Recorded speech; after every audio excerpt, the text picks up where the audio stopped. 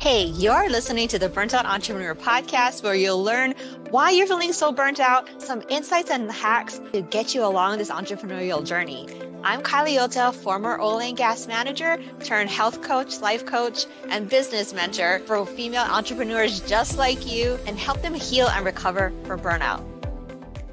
Hello, and welcome back to another episode of the Burnt Out Entrepreneur. Oh my gosh. So many things have been happening in this world, and if you're like me, you're feeling overwhelmed, exhausted, and constantly giving in to the demands of others. Look no further. Today, we are talking with Heather Roberts, who is a boundaries expert. You'll know this by the title of her podcast. It is called Boundaries, check, Business, check, and Boobs. I love it. It has everything wrapped up into one. You know exactly what you're going to get. We're going to be talking about boundaries with female entrepreneurship, and boom, I love it so much. Heather helps high-achieving women create efficient and profitable businesses while prioritizing our personal needs. And as women, needs so needed. And she's so big on this because boundaries are not a four-letter word. Okay, I'm going to say that again. Boundaries are not a four-letter word. It's not a bad thing to have a boundary. We're going to go all into that today.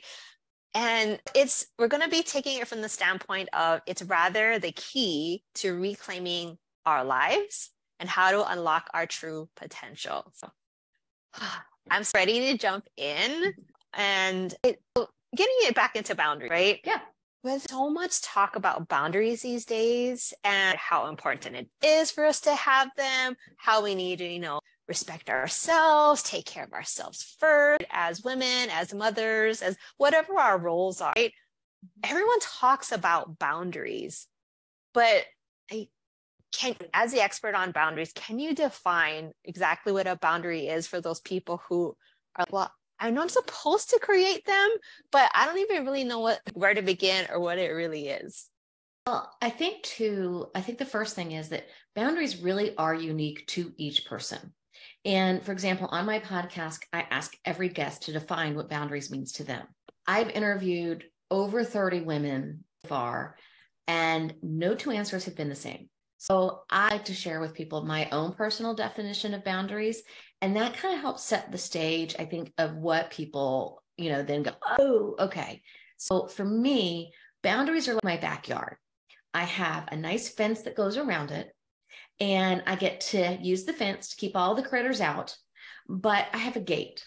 And in my gate, I can let in, the things that are serving for me and working for me and all of that. And here's the thing about this gate. When it's not working anymore, they can just march their little selves out the door and the gate shuts behind them. Oh. So boundaries are an ever evolving, thing. And, some people define them as a way to keep me safe in body, mind, and spirit. Obviously, we have physical boundaries and we have boundaries for our mind and yes, our spirit. But I think we really get lost in thinking about the rigidity. Is that a word? The rigidness? Anyway, being rigid with boundaries. And it's not. Boundaries aren't rigid. You do have things that maybe are non-negotiable, and that's like that line in the sand. But it's really more about finding things that work for you and make life better. And, when you don't do those things, and it makes life worse. Wow, that's good, that nutshell there. Because what makes it good for me, and I love it. Yeah. Okay. So now that we have a clearer understanding of what boundaries are, and I love that you said it's different for every person, and being that it's different for every person, how do we then create better boundaries for ourselves? I actually like to start a step backward from that. And one of the things that I have found is that one of the biggest reasons women entrepreneurs, women in general, this is not do not create boundaries for themselves is because their own confidence and self-worth is low. And so what I say to somebody when they're like, I know intellectually I need to create boundaries, but I just don't do it. And that to me means, well, intellectually great, but you are not loving something about yourself. You don't think you're worthy. And so what I tell women to do, and it feels like it is really uncomfortable to do this at the beginning, but just other things, the habit forms. So I want you to write down every day one thing that you love about yourself. You're already practicing gratitude. That's wonderful. You can add that into your gratitude practice. But every day for 7 days, commit to writing down one thing you love about yourself. It can be, look, maybe you're having kind of one of those days and you're like, you know what? The only thing I can love about myself today is that I am rocking the hairstyle. Fine. Great. Fabulous. That's something, maybe it's, boy, I really love the way that I communicate to my team when we are having, an initiative that we're rolling out. Fabulous. Whatever that is, it doesn't matter. It's the act of doing it and thinking about you as a person. Because once you start to think about you as a person who is worthy of love and self-love, you then begin to say, oh, yeah, I'm really not okay that, my, friend only calls and dumps on me, like verbally vomits her emotions and then walks away. You can be like, can't do that, or yeah. I'm not okay that I, have made a mistake and created a 100% open door policy, but I don't get anything done anymore. Right. So, and boundaries can have such a big meaning. It can be very small and very narrow, but it can also be very big. So first, begin to love yourself. And when you do that, you'll begin to figure out when you get that feeling of friction that something's not okay, that's a sign that you need a boundary around it. Oh, I love that. Yeah.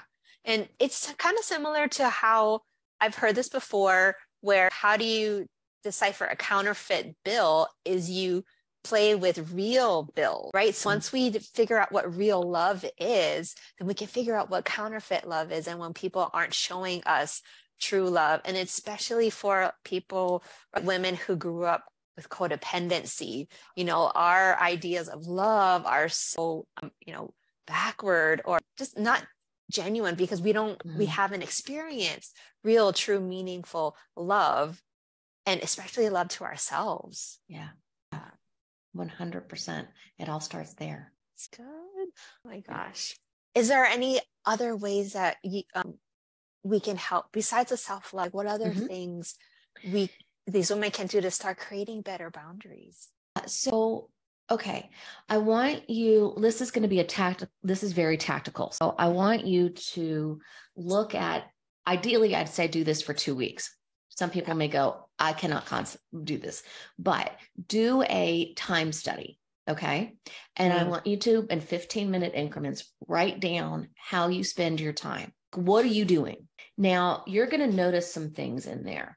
Number one, you may be noticing that you are doing all of the small and mundane and little administrative things that you're like, I just want to get it done.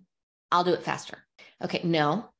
That needs a delegation boundary, right? You need to delegate that. Another thing could be in a meeting, maybe there is somebody who always interrupts and talks over, okay, there, boom. Okay, then we need a communication boundary and we need one that's around the cadence of how meetings are going to be handled, that we eliminate that problem. Oh, I love that. My gosh, that's going to be so beneficial for so many women. Yeah. Another one is, and this is especially true if you are working from home, it's the, you feel like you can't ever get anything done because you got a kid popping in and out, or a husband or a partner or a family member. And they're like, well, you work from home and you own your own business. So yeah, I'm just going to stop on over, No, no, I may not look conventional in the way that I'm earning money, but I earn money. And so those are other examples of, if your mom calls you 3 times a day and it's making it so that you cannot perform your duties in your business, then you need to say, hey, mom, please, I love you, but let's limit the calls to between this hour, don't call me in these hours. I can't talk. Yeah. I've actually done that with my own parents. Like they'll call and I'll see the call coming in and I'll just call them back later. Said, hey, Dad, I was either with a client or I mean, they don't have to know that you weren't actually meeting with someone else, but you could be your own client. I'm taking care of back end stuff, marketing stuff. I'm working on my business, and they wouldn't consider calling you at your day job, your corporate job 3 times a day, right? So yeah, so I think there's another, and you kind of did it a little bit there though, which made me wanted to say, you don't owe anybody an explanation. Oh my God, so good. You don't. And that's that's creating a boundary with yourself. You do not owe them an explanation. That's good. And I feel like as women, we feel we need to explain ourselves. I just did a post on toxic femininity. We could go hold down that rabbit hole, but just in general, there's so many social constructs that we have created as women and how we relate to each other, how we speak to each other. The thing that I was kind of going off about was, why do we have to add emojis at the end of our text messages sometimes, or just to make the other woman feel like we're not super direct? In the DISC model, I'm a high D, but also a high I. So, and my adaptive is my I will lower and my D. Yeah. And so that's me taking charge, trying to take care of business. So when I get into that high D mode, I have offended some of the female colleagues that I have. So, just, don't worry about too much about the word, how it's written. We get too caught up in the semantics of the written word because so much is lost in the nuance. So, yeah. And I think the other really key piece of advice is remembering no is a complete sentence. It goes back to, you don't have to explain, you don't have to justify. So my first business that I started, I co-founded with my husband, and we found that it drove me bonkers. We had to put some boundaries around when we were able to talk about work, because I noticed that my eyeballs would pop open and one of the two of us would immediately start talking about work. I'm like, this is 6 o'clock in the morning. This is not healthy. And so we literally have hours that you can talk about. You can ask me business questions, or you can vent about it or something, and hours that you can't. And some people might say, that sounds so stupid and rigid. You know what? The last thing you want to do is solve a client problem at 6 a.m. when you just don't. Yeah. You want to put your best foot forward to your business. Right. And now the caveat to that is, because we have our cutoff at 7 p.m., no work talk after 7 p.m. The caveat to that is, if something has come up and we just haven't had a chance to discuss it, and it's after that time, we actually ask for permission. So I would say, hey, my husband's name is Josh. So, hey, Josh, or hey, sweets, I need to ask you, something about work.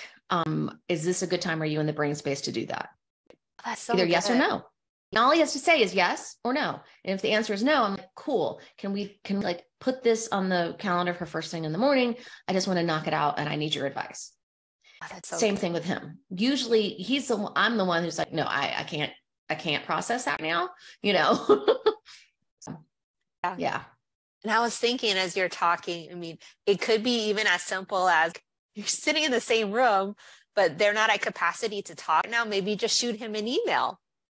Yeah. Because I'm thinking like how we would handle it, like if we weren't working with our partner, say we have coworkers or, we have a team or whoever. It's like, obviously this is out of hours, but if I have a thought, outside of normal working hours, I would just say, hey, I just send an email, because that's what I would do for myself. If I was at home when I was working the corporate job, and like, oh, I have something that I need to address when I get to work in the morning, I would actually email it to myself. That's what I was going to say. Then I could just copy and paste it and send it to the, the person it's intended for when I get there in the morning. Yes. And because one of the things that I am really this is a personal thing. I preach it to the crowds, but is being intentional that I will not respond to work messages after certain times. I put it down. I don't look at it. I don't think about it again. Another thing I've done, this is another pretty biggie on the boundary side. I've taken social media off my phone. Yeah. These are all boundaries. These are all things that it's about improving quality of life and taking control.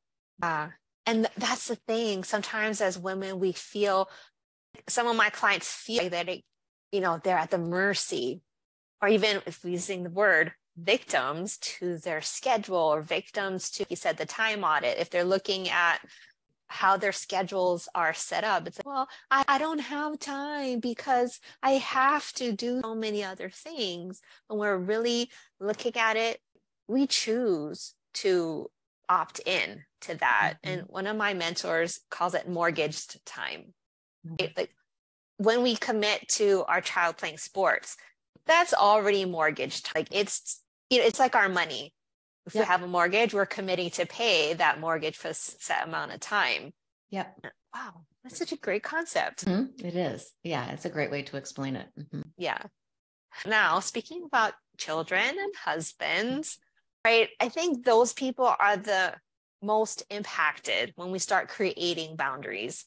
I mean, because I feel like it's way easier to create boundaries with people who we kind of consider external. Like with colleagues, it's easy to say, hey, I have a cutoff time, and there's kind of that mutual respect.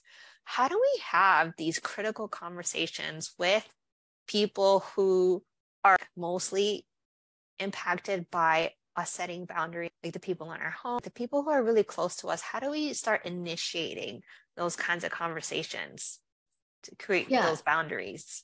Can I go backwards 1 second? Yeah, of course. So it's funny. A lot of female entrepreneurs, if they have a small team, they get very close to their team. And so those conversations can be just as difficult. If someone's not performing, someone's not doing their job, somebody's, there's a disconnect there. So I just wanted to say that it is something that female entrepreneurs can be in a lonely silo place. And as a substitute to that, they become overly attached to their team and treat them like their best friends, their family, the whole thing. That's a whole nother podcast, but I just wanted to say is that is a real feeling. And what I'm going to discuss doesn't apply just to family. It works in almost all situations. Yeah. 100%. I love that you clarified that, because I have been on teams where we've gotten close, and you said it does feel like a family. Yeah. And it can be really hard, in that situation too, just as hard in a different way. Yeah. So, one of the best ways that I like to talk about boundaries in a way that doesn't make someone feel defensive or being attacked is, start with me, because I'm the one who's making the request, right? So one phrase or one way to start is, hey, do you have a minute? I want to talk to you about something that's really important to me. Oh yeah, sure. What is it? Do you need some help with something? Well, yeah. Mom, I love it that you just pop over and, you do so much for me. But when it's during my work hours, it gets the dogs all going and, it gets me off what I'm doing. And if I'm in a meeting, it's kind of disruptive, to help me out. Do you mind, checking with me before you just stop over? Who can get mad about that? You've positioned it. They're doing you a favor. Like it. Some may say it's manipulative. I say it's very clever. And going back to social constructs between women, it's going back to that's how we would normally communicate with one another. Yeah. Mm-hmm. Yeah. So let's say you've got a team, your team, and they're working on a project, and you are kind of freaking out because you're like, okay, I do not think this person is getting what I am saying. I'm putting it down and they are not picking it back up. So a great way to start that conversation is, I am so excited to be working with you on this. And I know we both want this to be knock it out of the park, successful. So I just want to make sure we're both on the same page about X, Y, and Z. Yeah, I love that verbiage. Just getting on the same page. It's not okay. That eliminates the power struggle. Right. We're equals. We're, Yeah. doing that. That's another way.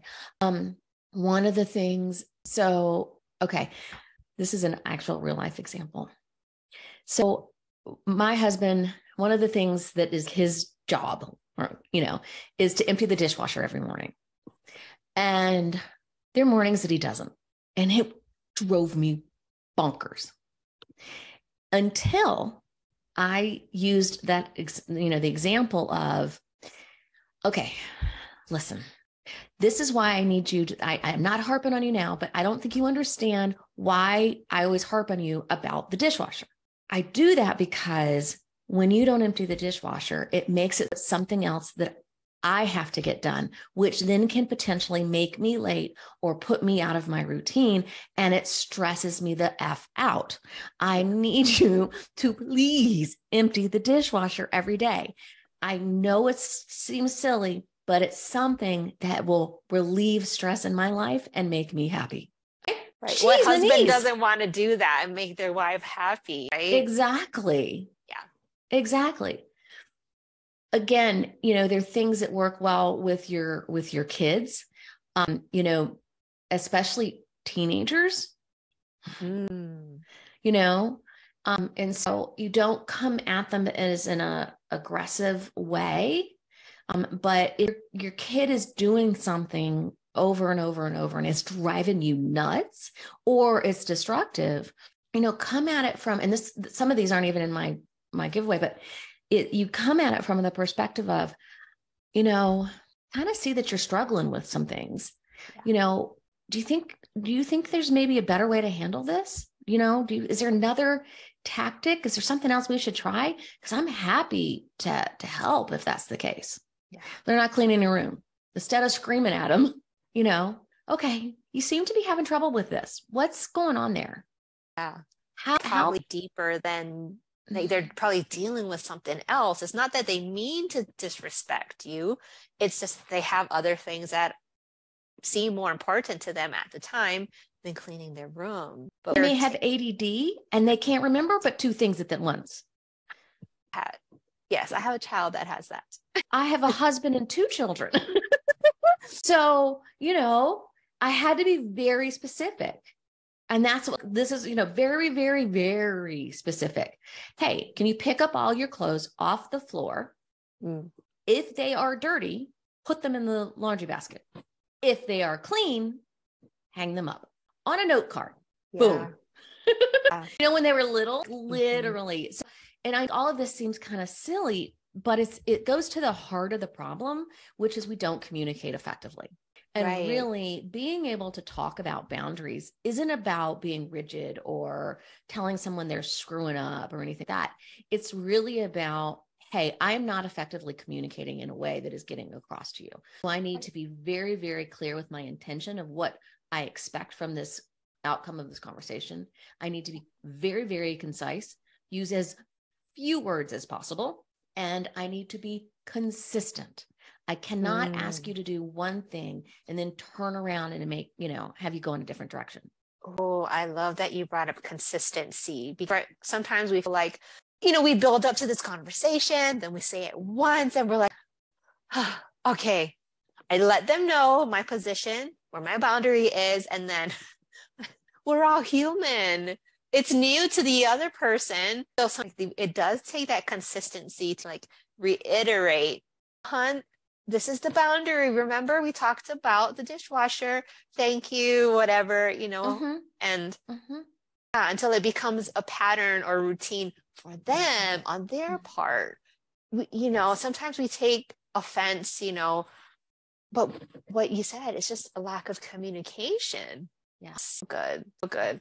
Well, anyway, I know you could talk for days on this, but you have a resource for the people to grab. Yes, You're listening to this now, you're like, that's a lot to remember.